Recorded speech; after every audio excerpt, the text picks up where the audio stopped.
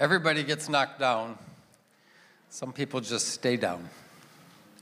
They decide that getting back up is not worth it to them, that the pain, the disappointment, the frustration is too much for them to take over and over again. So they just stay down, assuming at least things will be easier, even if they are disappointing.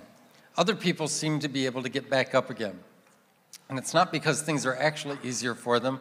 Getting back up is often painful and exhausting. It's just they've decided that where they are right this moment is not intended to be the defining moment of their lives, that there's a destiny that's greater than this, and they're going to do what they can to figure out what that is. That when you look at Scripture, there's a lot of people who have stories that got knocked down. And some of those stories have people who don't get back up again, and we read about their events in their lives. But some of them do get back up, and one of the more prominent get back up stories is a guy by the name of Joseph. If you don't know his story, he had 11 brothers, and his brothers didn't like him very much. He was next to the youngest, and his father, Jacob, also known as Israel, he liked Joseph better than all the other brothers, and Joseph was something of a tattletale. So he was constantly ratting his brothers out when they weren't doing what they were supposed to do. And the father would give him gifts that they wouldn't give anybody else. And Joseph would talk like someday he was going to be in charge of everything, even though he was next to the youngest. And back in the family hierarchies of those days, that's not how it worked. And so they started having conversations with each other, brother to brother, about Joseph and what to do about him. And they decided what they would do is kill him. Now, how many think that that is not a good family to be a member of? You know, they actually just said they conspired to kill him. But when it came right down to the moment, they changed their mind. But what they decided to do was to make money off of him. There was no money in killing him, but if they sold him into slavery, they could get something for him that way. And they did that. And so he is purchased by a guy who lives in Egypt. His name is Potiphar. He's an influential and wealthy person. And Joseph is knocked down literally as a slave. And yet he finds his way to get up. He's a remarkable administrator and manager, and Potiphar keeps putting things in his life and in his sphere of influence to see how he handles them. And eventually, he's running the entire estate. He's just a very gifted guy. Now, Mrs. Potiphar, we don't know her name, so I'll call her Mrs. Potiphar, she had a thing for Joseph, and so she was constantly trying to seduce him, and he kept rejecting her advances. And finally, she decided that she was tired of being rejected, and she was going to get him out of the house, and so she accused him of rape, and the result was that Joseph was arrested and thrown in prison. He's knocked down again. And yet, he finds his way up even from there. And all he does is just take responsibility for the things that are around him. And eventually, he's almost running the entire prison system, and it doesn't even stop there. By the time he's done through a series of circumstances I don't have time to go into today, he winds up being second only to the Pharaoh of Egypt. That's his position. Just unbelievable capacity. And so in that capacity, he's got a lot of authority and a lot of power. And there's a great famine that comes through the region. It lasted for 7 years, and because Joseph was such a remarkably gifted administrator, he had a plan for what to do in that. And not only did Egypt survive that, they actually thrived in it. They had put away resources, and they had resources to sell, of course, at a markup value. And Egypt did very well. And one day, his brothers, who did not recognize him, when they walked into the room, his brothers come because their region is also suffering famine. They need to buy food, and Egypt is the only grocery store in town. And so they go there. And so he starts asking them some very perceptive questions because he knows who they are. And he actually accuses them of possibly being a spy. Now, they still don't know who he is, but look at what the response is in Genesis 42. They said to one another, "Surely we are being punished because of our brother. We saw how distressed he was when he pleaded with us for his life, but we would not listen. That's why this distress has come on us." Reuben replied, Didn't I tell you not to sin against the boy? But you wouldn't listen. Now we must give an accounting for his blood. They did not realize that Joseph could understand them since he was using an interpreter. He turned away from them and began to weep, but then came back and spoke to them again. It is an amazing thing how often this happens. They are going through trouble, these brothers. The pressure's on, and they're being accused of being spies. And they make, even though they don't recognize Joseph, they make a connection between the trouble they are in and the evil they have done. They are not the exception to the rule. That is the rule. People do this all the time. Something will be going wrong in their life, and they will immediately connect the dots between something that's happening. Some cosmic justice is raining down on them, and because I did this back then this is happening to me now. And what I want you to know is that's evidence that a person has not examined and repaired their past. They're just allowing themselves to continue to be victimized by things they have done or things that have been done to them. And the result is that they just wind up, every pressure point they experience in life feels like some kind of cosmic justice being meted out against them because they failed in some way. Or if you've been on the receiving end of that, you just assume that the pattern is repeating itself over and over again. Now, what's interesting is that Joseph was the one who had experienced all of this, but he has done work on dealing with his past. And so when he talks to his brothers, it sounds very different. Look at what it says in Genesis 50. When they find out it is Joseph, they're terrorized. Oh, he's going to be vengeful against us. We're all dead. And this is Joseph's response. Joseph said to them, "Don't be afraid. Am I in the place of God?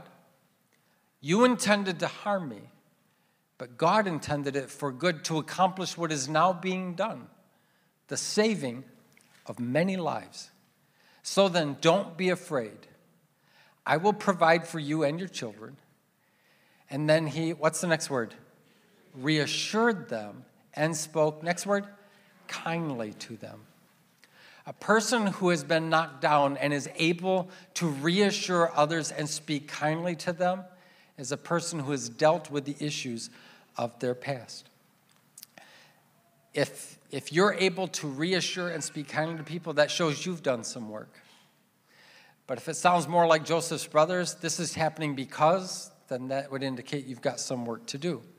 So our past basically consists in our memories. And how many have discovered that you remember some things that happened in your life pretty vividly, and then some things not so much, like where I left my keys? The running joke in our house is I spend half my time looking for something I had in my hand 5 minutes ago. And that's just how that works. But in your memory, when you go back and you begin to analyze your life, you begin to recall some of those events that have taken place and the individuals who participated in them. You begin to realize how much of an influence that has been on your life. And here's the thing, too. Memories are not just like watching pictures or a video. Memories actually have emotions attached to them. When you go back and you think about something, you will experience some of the emotion you experienced the first time that thing was happening. And so it's really risky to call up memories unless you have some skills to be able to manage that. And we are going to talk a little bit about that today. But a lot of our formation, a lot of things that we've come to learn about ourselves and our world, if we look back in our memories, we discover that happened to us very early in our life. For example, just how you communicate with someone else. Maybe you were raised in a family where everything you said someone thought was intelligent or funny, and so they would listen to you a lot. And then maybe you were raised in a family where when you spoke, you got children are to be seen and not heard. Or in some families, children are not to be seen or heard. Just kind of like that. And so we learn different communication, not just vocabulary, but do I have confidence in expressing my views, or do I feel insecure and I withdraw when the opportunity comes to speak up? I can take you back to your childhood and find reasons why you respond the way you do today. That's in there. And it's not just communication, our work ethic.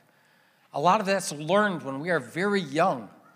Maybe someone set the bar really high for us, and that's what it's expected, and you've got to do that. And even though that person isn't even alive anymore, we're still trying to live up to that expectation. Or even more common is when somebody put us down and they told us we'd never amount to anything, and we will work ourselves into an early grave just to prove them they are wrong. I had a person last Sunday when they were walking out of the auditorium, they asked me if I was a type 1 personality. And I said, yes, I am. And they said, type 1 people don't live as long.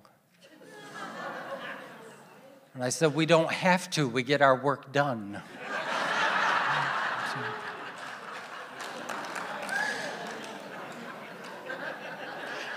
And all the laughing was by type 1 people. And everybody else is just going, yeah, that sounds so much like somebody I know. Our work ethic, we're constantly trying to prove ourselves. And a lot of that comes from very early memories. Our basic view of God is often determined by things we were told or things that we experienced when we were very, very young. And our memories can become like a script, almost like programming code. And it starts controlling our actions and our words that we speak and the thoughts that we think. And what I will tell you is that's exactly how lots of people live their lives out. And if we don't learn to rewrite that code with the influence of faith and grace, we will wind up just repeating over and over again things that we didn't like at all about our lives.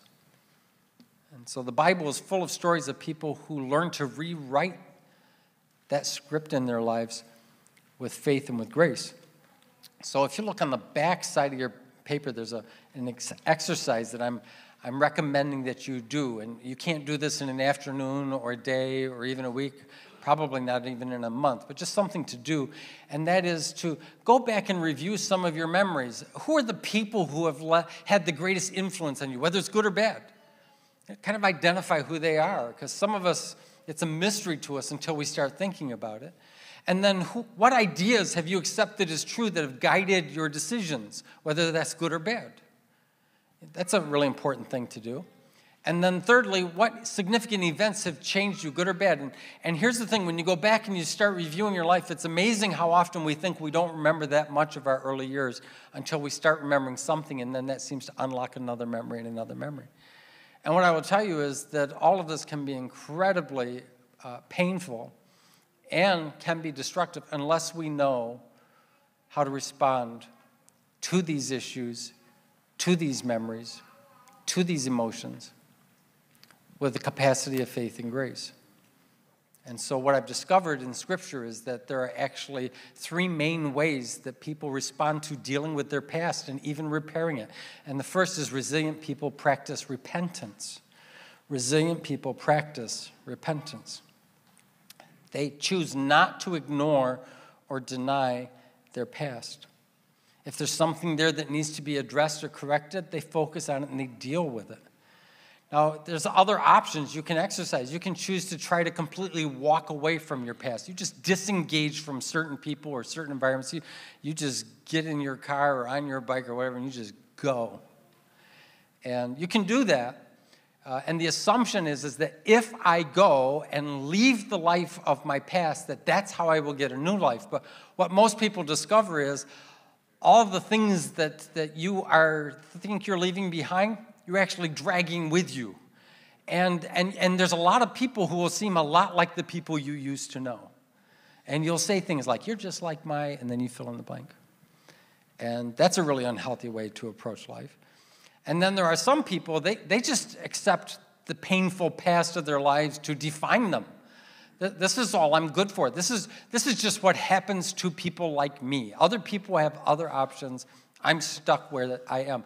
They wind up allowing a lot of people to dump on them and take advantage of them because they don't think they're worth anything more than that. And both of those options wind up not being healthy. There is another option, and that's the option of repentance. And by the way, the word repentance was not originally a religious word. I don't know if you realize it. It actually was not a religious word to start. It was a navigation term. Back in the ancient world, when you were traveling, they didn't have detailed maps or GPS devices like we have today. And so you'd be traveling along, and you would go, well, by this time, I should be, at a certain place, or I should be able to see a landmark. And when you couldn't see it, you realized that the path that you were on was not the right path. And somehow you had veered off. And so what you would do is you would go back, you would retrace your steps back to a place that was familiar to you, and then you would try a different direction. And that idea of returning back so that you get on the right path was the concept of repentance. What our GPS says is recalculating. Does anybody else's GPS say that to you besides me? Mine seems to say it a lot. In fact, one day I swear I heard her sigh. Just recalculating. So why do you have me turned on if you're not going to pay attention to me? This idea that I have to retrace and begin over again on a different path. This is what repentance actually is. It's the realization that the path I'm on is not the right path, that in some ways I'm actually lost. I don't know where I am, or I can't get where I need to go from where I am. And so we have to return back to something. And what the Bible says is we turn back to God. Now, repentance means that you see the road that you're on differently. Maybe you think the road is fine, and then you realize this road is not taking me where I want to go. That little idea right there is a really important thing.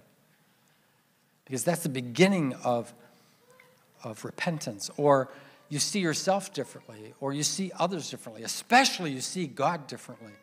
It's amazing how many people try to become Christians without changing their view of God.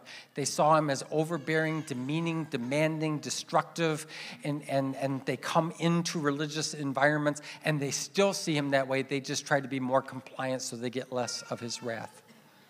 And that's not repentance. You have to learn to see God differently. We aim our lives towards him. Without repentance, the only thing left for you to do is to rationalize your choices and blame others. And here's what you should know. No one gets to the future they want with rationalization and blame. In fact, you can't change anything using those two options. It guarantees you stay stuck exactly where you are. When you're rationalizing and you're blaming, you have no options. You're explaining to someone why you are. And repentance does something very, very different. It helps you look at your past truthfully. Repentance helps us see ourselves differently. And when we do that, it actually it unlocks some truths about ourselves. And sometimes that's encouraging, sometimes it's not so encouraging. When you start really examining yourself, you'll see some things that are good you didn't realize, and then you'll see some things that are not so good. And maybe you did realize, or you think they're a lot worse than they actually are. This doesn't happen to anybody in this service, but the other services. This happens to them. Yeah, but not you guys.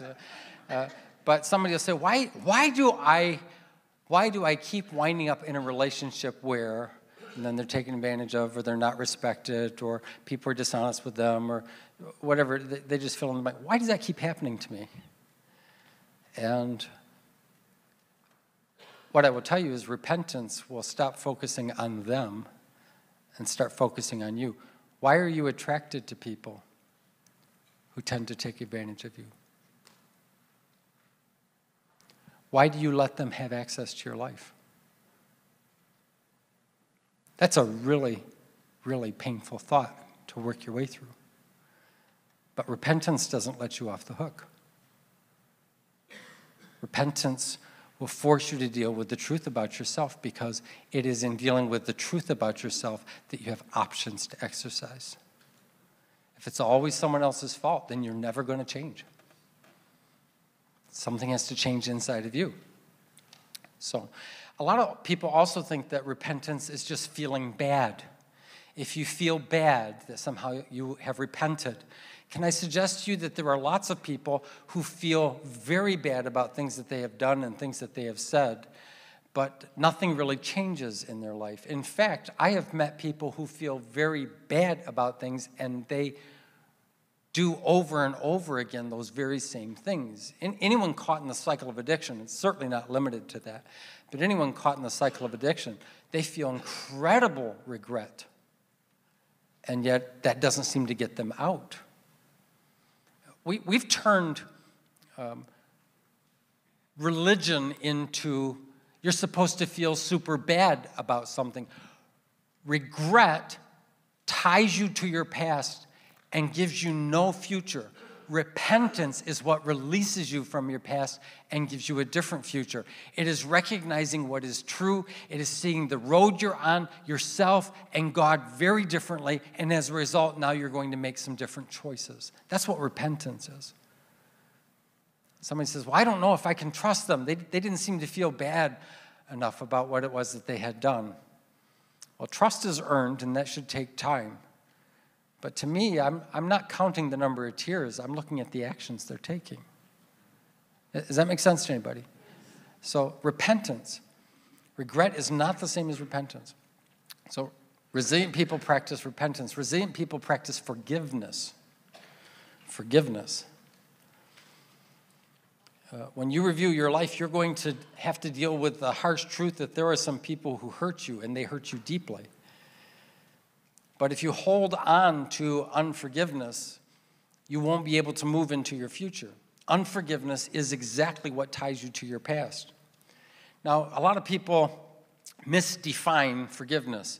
And I wish I could tell you that religious environments do a better job of this, but as a rule, we don't do that much better either. And so you'll hear statements like, well, if you forgive, you forget.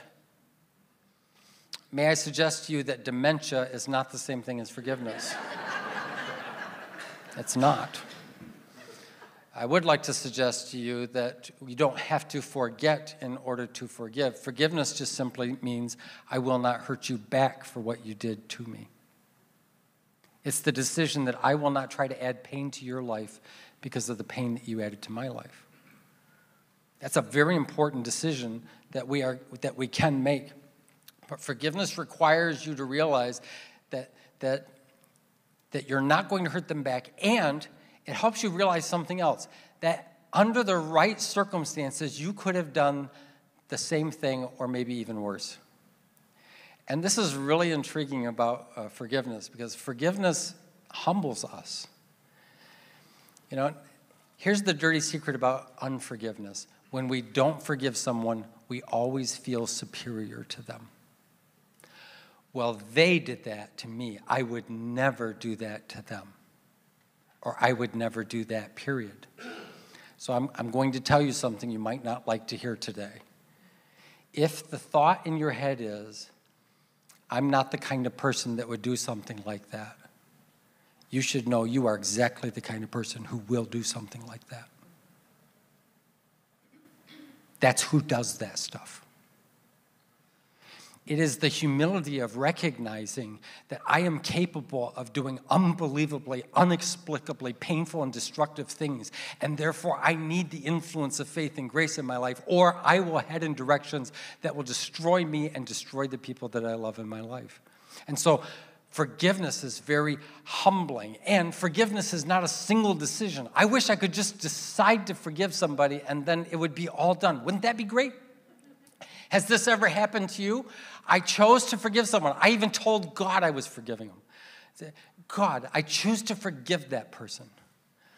And then I'm driving down the road in the car, and I'm having an imaginary conversation where I'm giving that person my 2 cents. And as soon as I catch myself doing that, I'll just go, wait. Sorry, God. I choose not to have a conversation like that with them. And if that wound is fresh, you might have that experience many times in a day. But over the course of time, if you keep choosing to forgive them, you actually have that experience less often. And I can honestly say this has happened to me. There are things that I have chosen to forgive people for, and if they were to bring it up, I would have trouble remembering what it was. And it's because I'm not tied to it. I've let that go. Resilient people practice forgiveness. It's not a single decision. It's a process. By the way, when Jesus, the Son of God, is being crucified and taking the punishment on him for all the sins of the world, he does something very interesting from the cross. By the way, crucifixion was probably the single most painful way of execution ever devised by any group of humans in any culture, in any generation. It was unbelievably painful. And Jesus, while he's being crucified, actually cries out to his Father and says, "Father, forgive them, for they do not know what they are doing." Why is Jesus doing that? Because if Jesus cannot exercise forgiveness, then resentment and bitterness will enter him. Forgiveness is the only thing that keeps evil out of your heart.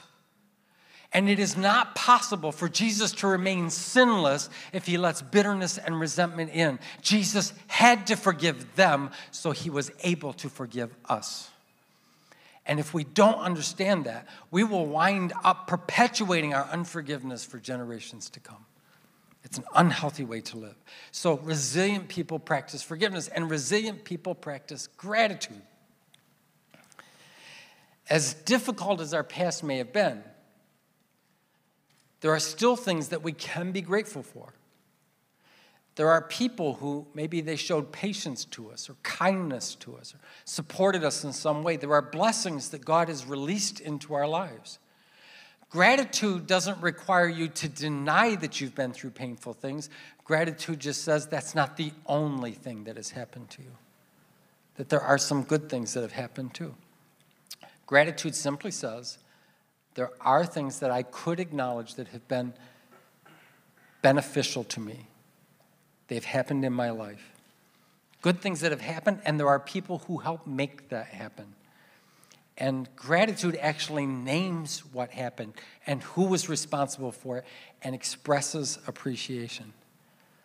Gratitude is the only antidote I know to entitlement. Entitlement just basically says, what I get, I have earned. And the problem with that is that it's very easy for any of us to assume that everything we have, we've worked for and we've earned. But there are lots of things that we have not earned at all. Benefits and blessings that have come into our lives. And if we think we have earned everything, then we will feel entitled. And when someone does do something nice for us, we'll just assume we earned that too. Gratitude is recognizing that grace has occurred. There is something that I benefited from that I didn't earn, that I didn't cause to have happen, but I was able to receive in my life. That's what grace is. I didn't cause it, I didn't earn it, but I benefited from it. And here's what's astonishing is our world is actually filled full of grace, but so many of us are so blind to it. Good things come into our lives and we don't even recognize them. And so resilient people practice gratitude. Gratitude realizes that I can't do life on my own. My abilities and my resources are not enough. I need assistance from God and from others.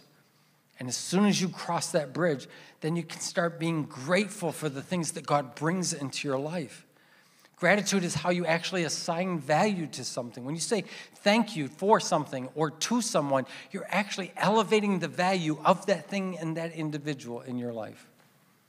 Now, I'm not much of an artist. God knows I can't draw anything. I have no artistic capacity at all in terms of drawing. And nothing I would ever attempt to draw would make its way anywhere, nor should it. But I have been in museums where there are works of art that are considered just remarkable pieces of art, and they're considered invaluable. Now, I have to admit that I can't always tell the difference. Because I've seen some works of art, and I've looked at them and go, you're kidding, right? That's worth how much? It's worth whatever someone is willing to pay for it. That's what it's worth. When we express gratitude, we're elevating the value of what was done. We're recognizing that that was important to us. We're telling people that mattered. We're telling people they matter. We elevate that value. It's a very powerful thing that gratitude can do. So gratitude assigns value. Now, when you practice repentance, forgiveness, and gratitude, when you practice these resilient principles, you get wisdom. You get wisdom. You begin to notice other options that you didn't see before in your life. You begin to see how this thing influenced that outcome. You begin to notice and understand principles that can actually lead to a healthier and happier life. It helps you to see how you got where you are and how to get where you are going. When we practice repentance and we practice forgiveness and we practice gratitude, we start gaining wisdom. You actually see life with a different perspective. You see how God has been at work in each and every day. Let's bow our heads this morning.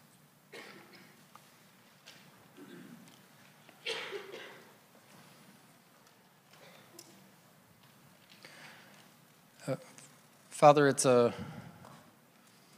challenging thing to review our lives and assume that there's stuff we have to correct or address. And so I'm just asking that you will help each and every one of us in this room to realize that repentance is a healthy thing for all of us. That there are things that we can see differently and we can retrace our steps and get on a different path, and you will help us do that. For some of us in this room, maybe we've held on to an unforgiveness and we're waiting for the other person to apologize or make things right, and we're trapped. We're knocked down and we're not getting up. Would you help us whisper a prayer today to you, just as I choose to forgive that person, so that those chains can break free from us and we can start moving into the future you've called for us? Can you help us express thanksgiving, appreciation for all the amazing things and people you brought into our lives? That when we do these things, life makes more sense and we experience more of it. In Jesus' name, amen. Let's all stand together.